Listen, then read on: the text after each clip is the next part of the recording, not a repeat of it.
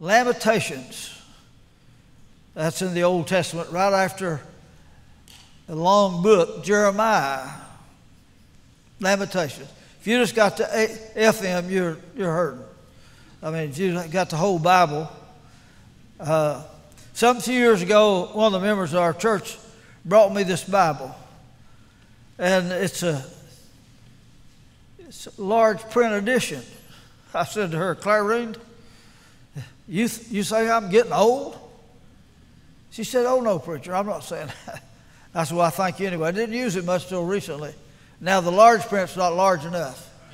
I don't know what that says, but it says something. It says something you're getting old. But my ophthalmologist said a few weeks ago, he said, well, Jack, I can't help you much. My left eye has macular degeneration. If you know what that is, that's not good. But he said, I can help you a little bit. He gave me a pair of glasses, and they didn't help any. Betty was over there for her yearly exam. She said, it didn't help Jack much.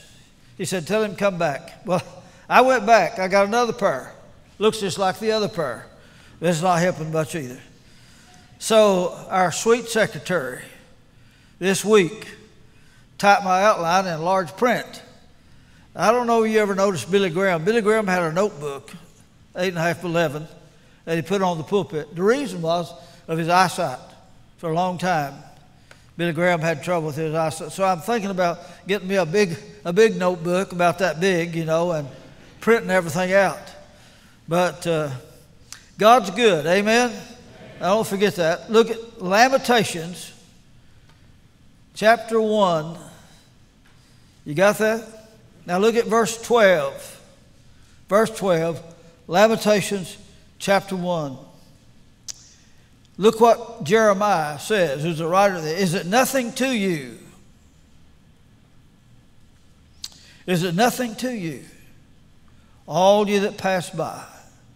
Behold and see if there be any sorrow like unto my sorrow, which is done unto me, wherewith the Lord hath afflicted me in the day of the fiery anger. Is it nothing to you? See, the prophet Jeremiah was a sad and solitary man of God in the midst of a corrupt and sinful nation, rushing on to judgment and to ruin.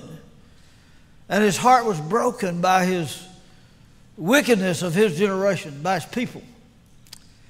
He wished that his head were waters, his eyes were fountain of tears, that he might weep day and night for the daughter of his people.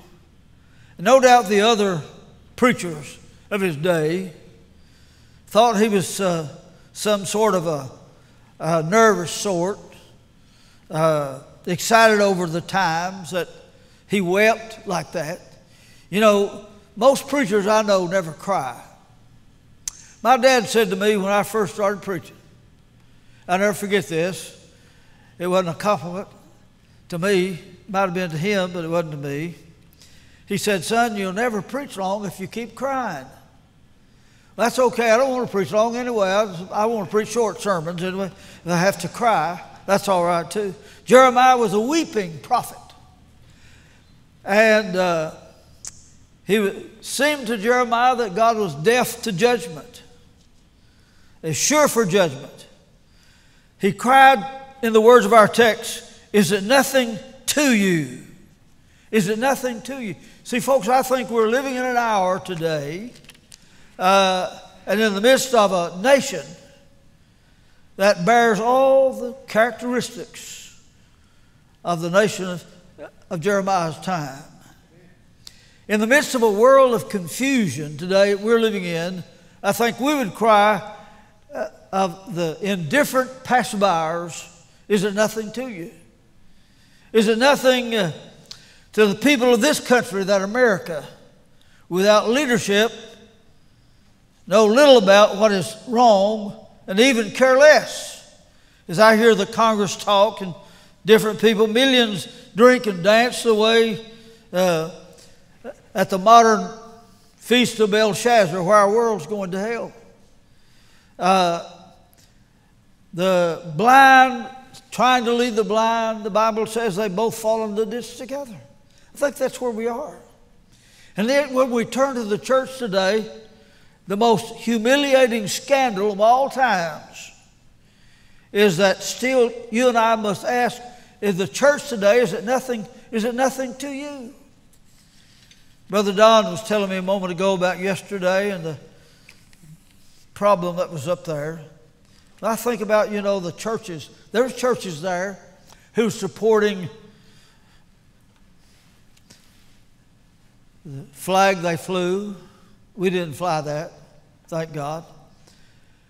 But is it nothing to us that the church leaders today and the preachers of today, this would actually probably be Jeremiah's first question. In this modern day, preachers have gone to a social gospel, which indeed looks like the very thing for such an hour that we have. But it's really a substitution of preaching of rose water for repentance. We're not grieved. We're not concerned about the affliction of Joseph or Jerusalem or America. See, I think what we really need to do today is to get down on our knees for a fresh anointing of the Holy Spirit of God, and then stand in the gate and declare, it's not well with this world, it's not well with this country, prepare to meet thy God. See, I think, ought we not to pray like the early church prayed? They prayed, Lord, once again, the rulers of earth are gathered against the Lord and Christ. Grant unto thy servants that with all boldness they may speak thy word. I tell you, folks, we have very few preachers today that are bold enough to stand in the pulpits and declare the word of God. Now, we've got preachers. Our Lord promised to fill to overflowing those who thirsted for the living water of the Holy Spirit. But thirsting is something more than just wanting a drink of water. I don't think actually our people, our churches, our pulpits are thirsting for the water of the Holy Spirit. We have a shallow desire for blessings today. There's a reproach really and a thirst for souls who really prayed through to the mighty power of God. And in these days, like we did in other days, how many remember those days when people came to the altar and prayed and they wept over those and their country and their city and their county? We got more beer joints than we got churches. And we're having more and more every week, seems like. I don't go to any of them, but I understand that those who drink do. Now, drinking won't send you to hell, but you may get under the wheel of a car and send somebody else to hell. But, folks, I'm sad. I was Betty and I were at Walmart when we first moved back down here.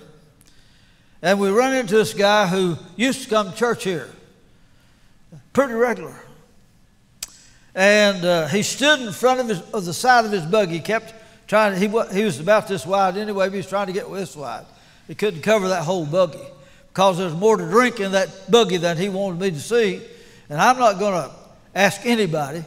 My son said, when you go to the store and you see a Methodist with booze, they'll speak to you. When you see a Baptist, they won't speak to you. I don't know if that's true or not, but anyway, he did speak.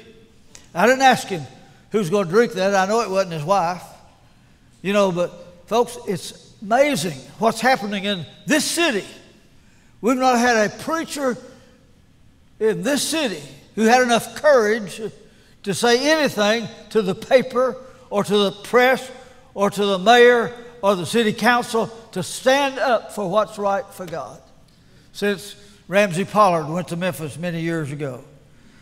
There was a day that some years ago when some of us preachers hung the paper in effigy on Gay Street. And I've not seen preachers stand up for anything lately. Have you? I'm not confused, I hope. But is it nothing to the professing Christians today? You know, when dance halls are filled and crowded to the doors, and church members sit at home on Wednesday night prayer meeting and with their faces buried in the newspaper or bowed down to the magic box, a great awakening has not come. Our pastor, now I don't get to be here every week, but if I'm not preaching somewhere, I'm here.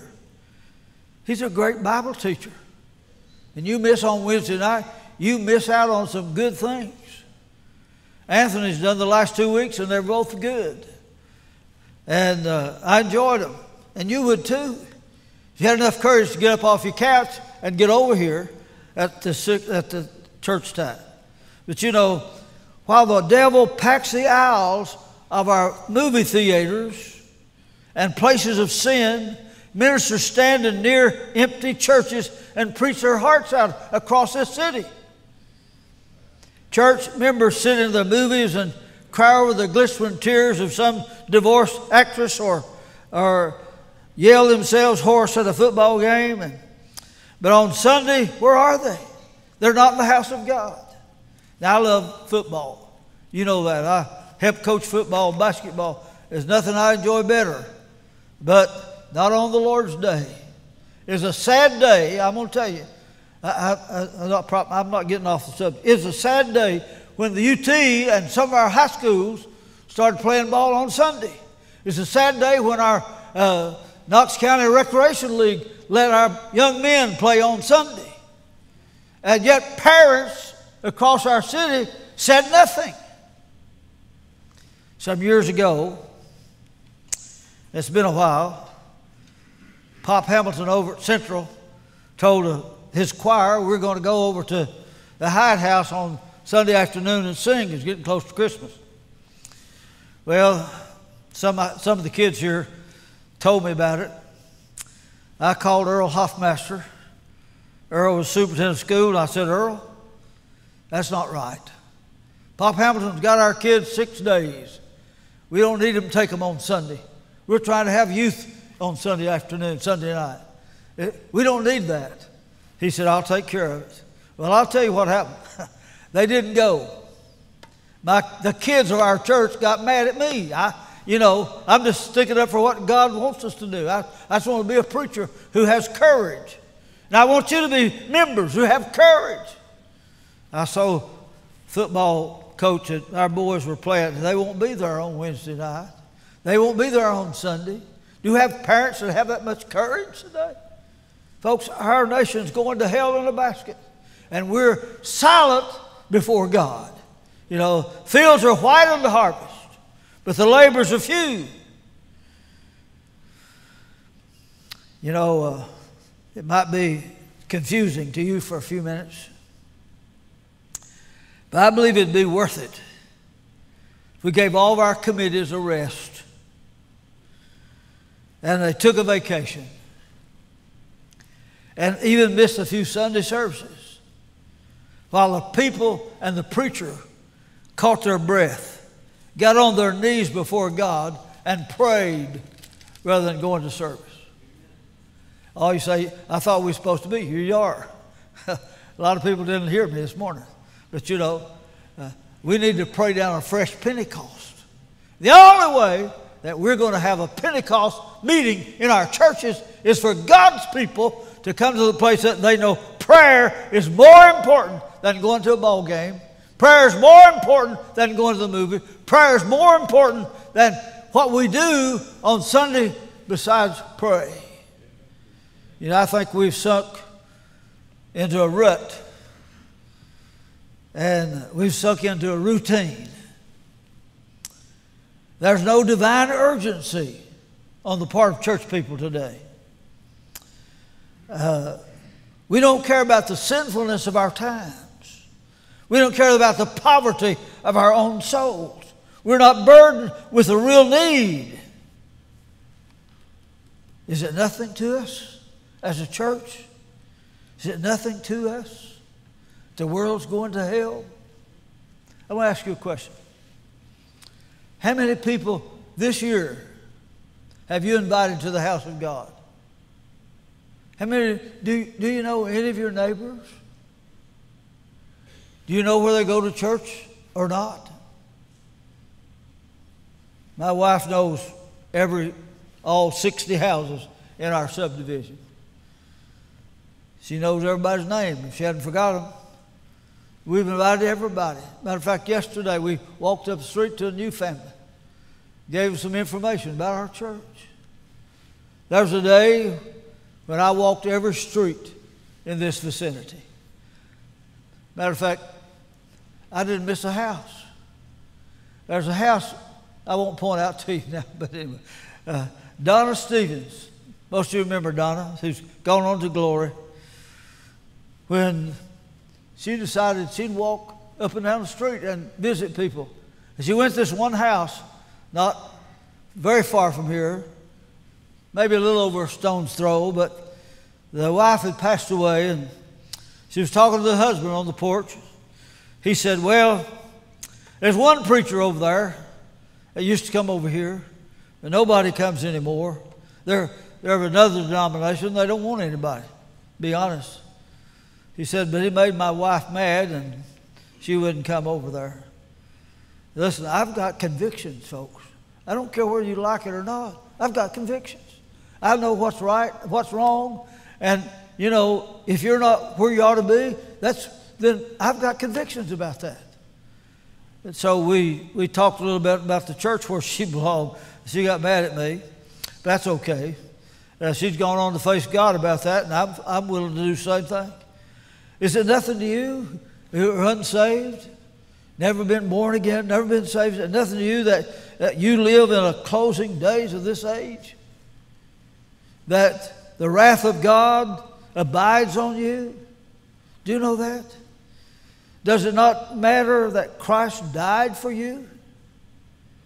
There gave his life a ransom for you. And Anthony talked about this on Wednesday night, the cross of Christ. Not only is there no sense of crises in our country and in our church, there's no sense of emergency, no sense of crises among people who are unsaved, who've never known Jesus as their Savior. Because men have lost consciousness of the awfulness of sin and the certainty of judgment and the terror of hell. You know, hell is real. Do you know that? How many believe that? Say amen. I believe that. I believe hell's real. I believe when you die without Jesus, you go to hell.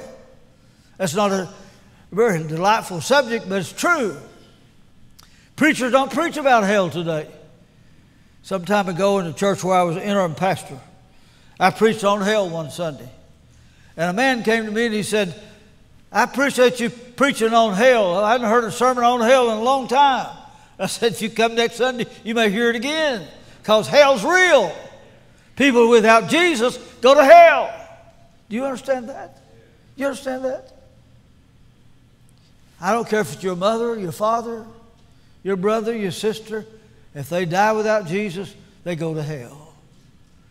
It's not easy to stand before people and say your mother, your dad went to hell. I've never done that. I've wanted to a lot of times. Matter of fact, some years ago, not too many years ago, there was a man in our church, he and his wife, his dad passed away. I'd been to see him, and he wasn't a Christian, didn't know the Lord. But when he died, they asked me to do the funeral. Now, you know, I've never got up before a congregation and said, well, here's Mr. So-and-so. He died, and he's a great and good man, and he's gone to be with the Lord. If that's not the truth, that's a lie. So if you ask me to preach a funeral and you're not saved, I'm not going to say you went to heaven. So I didn't say anything about the man, negative or positive. My senior adult pastor, who had been to see him a number of times, didn't say anything negative or positive. And so I didn't see him for a while. I went by the house and they didn't say anything. They didn't come back to church. They left the church. Why? Because the pastor and the associate pastor didn't say that their daddy was a Christian. But dear friend, I'm going to tell you, if you don't go to church, if your religion won't take you to church, it won't take you to heaven. Mark it down. I said it. I don't take it back. I believe that. I believe the Bible teaches us to be in the house of God on the Lord's day. Amen? Come on, where are you? Okay. Let me remind you that in the midst of our problems in this nation, nationally, and in the problems of the church, and the individual problems, stands Christ Jesus saying, He will not come to me that you might have life. The greater question is not, is this nothing to you, but is He nothing to you? The answer is a sin question, is the son question. Are you listening? Say, I'm listening. I'm listening. I had a deacon at Unique Avenue, and he'd sit right over here on that third row. And every once in a while I'd say, are you listening? He said, you know, preacher, that's okay. But he said, about the time I doze off to sleep, you say, are you listening? It wakes me up. But, you know, but is He nothing to you? The answer to the sin question is the son question. He's the answer to every problem this nation has. He's the solution to every problem, that every situation that you and I have. God awaken this nation, the church, and the lost to the call of the ancient prophet Jeremiah. Is it nothing to you, all you that pass by? Is it nothing to you, nothing to me, that the world's going to hell, that your friends are lost, your family's lost, individuals are lost, going out to meet God unprepared? I have something I want to read to you. You know, we used to sing a song. Our trio used to sing, and Dottie's here. The other two have gone on to glory. I remember going to see Juanita Fish when she's in the nursing home. And she said to me that day, now, preacher, if you're going to pray for me to get well, don't do it. I said, oh? She said, I'm going to a place where you never grow old. Place where, you know, there's no sickness, no sadness. You like to go to nursing homes? Here's one preacher that hates to go to nursing homes. I mean, I go when I pastored, but I hate it. One of the reasons why I hate it is my mom was there 6.5 years down here off Middlebrook Pike. I told my wife, every time I'd go in there and come out, I'd be so unhappy. And it got to where I just couldn't hardly stand it. But I've had so many members who've been in nursing homes those last few years.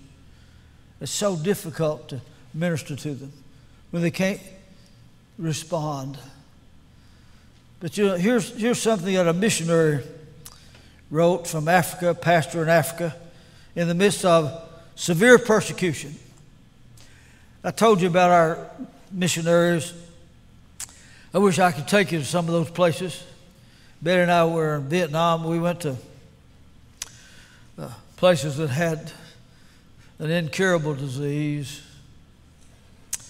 had leprosy. And in that place, once you go in, you never come out. Your family, if they go to see you, they can't come out. It was crowded. There was young people there, and there was old people there.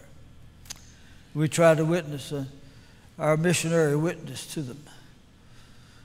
A lot of people have the leprosy, they have the sickness of sin that there's no cure except through Jesus. This pastor wrote this, and I want to read it to you because you need to hear it. Now don't turn me off, okay? I need to read it. It says, I'm part of the fellowship of unashamed. I have the Holy Spirit power. The die has been cast. I've stepped over the line. The decision's been made. I'm a disciple of His. I won't look back, let up, slow up, back up, or shut up. The past is redeemed. The present makes sense. My future is secure. I'm finished and done with low living, sight walking, smooth knees, colorless dreams, tan visions, worthy falling, clearly giving, and dwarfed goals. I no longer need preeminence, prosperity, position, promotions, plaudits, and popularity. I don't have to be right, first, tops, recognized, praised, regarded, and rewarded. I now live by faith, lean on His presence, walk with patience, and uplifted by prayer, and labor with prayer. My face is set, my gait is fast, my goal is heaven, my road is narrow, my way is rough, my companions are few, my guide's reliable, my mission is clear. I cannot be bought, compromised, detoured, lured away, turned back, deluded, or delayed. I will not flinch in the face of sacrifice, hesitate in the presence of the enemy, pander at the pool of popularity, or meander in the maze of mediocrity. I won't give up, shut up, let up until I've stayed up and stored up and prayed up and paid up, preached up for the cause of Christ. I'm a disciple of Jesus. I must go till He comes, give till I drop, preach till all know, and work till He stops me. And when He comes for His own, He'll have no problem recognizing me. My banner is clear. We need to have that as our motto. And be a member of the fellowship of unashamed. Unashamed of Jesus. Unashamed to share the gospel of the Lord Jesus Christ. I'm going to tell you something. I thank God for Don. He goes till he drops. He goes to different places. He goes to different prisons. Witnesses. Here at home. Not just that way, but at home. Stands his ground. Does what the Lord's called him to do. And He's called all of us to do the same thing. None of us, including me, have much of an excuse today. We just use things for excuses. You know and I know that there's really no excuse for all of us. I don't walk very well, don't breathe very well. Sometimes I wonder if I'm going to breathe my last breath. That'll be okay. I don't worry about that. Do you worry about that? I go to sleep at night, and if I don't wake up in the morning, that's okay. That'll be good. Be better off than what it is. And you will be too if you know Jesus. If you don't know Him, you're not living for Him, you're not serving Him, it won't be good. I want to face God at the last day and stand before Him ashamed. Must I go in empty-handed? Must I to the Savior go? Not one soul with which to greet Him. Must I empty-handed go? Lady came to me this morning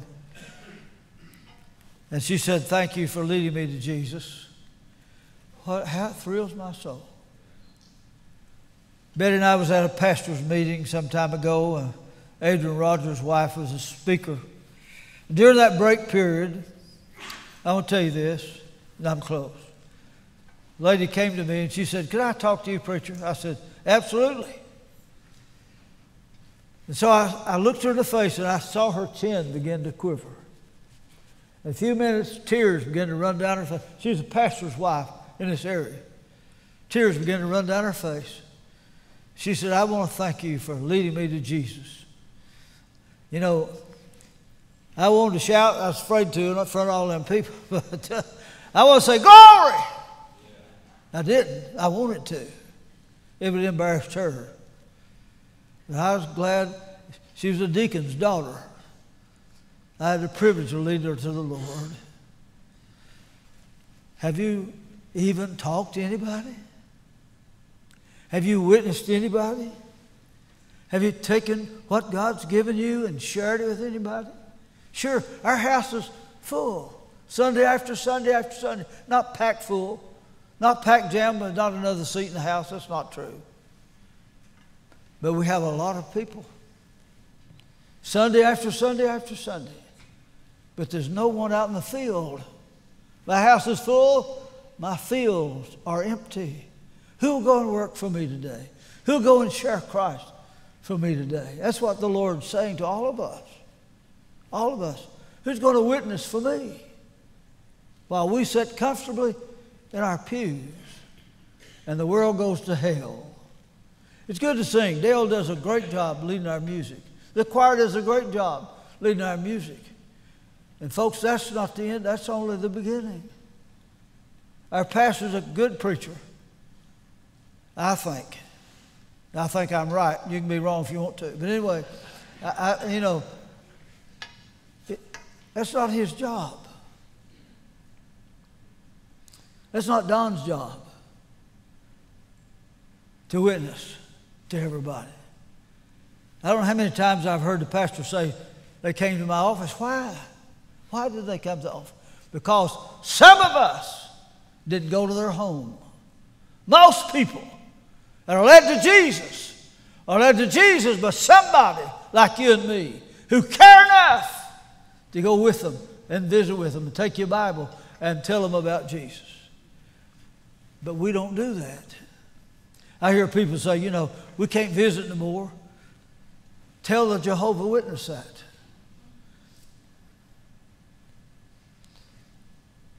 Tell them that. Tell the Mormons that. They can't visit no more. I was in a revival up in Canada, and the pastor wanted me to share with the people our visitation here. So I did. Betty and we shared with them the visitation program we had and how it was received.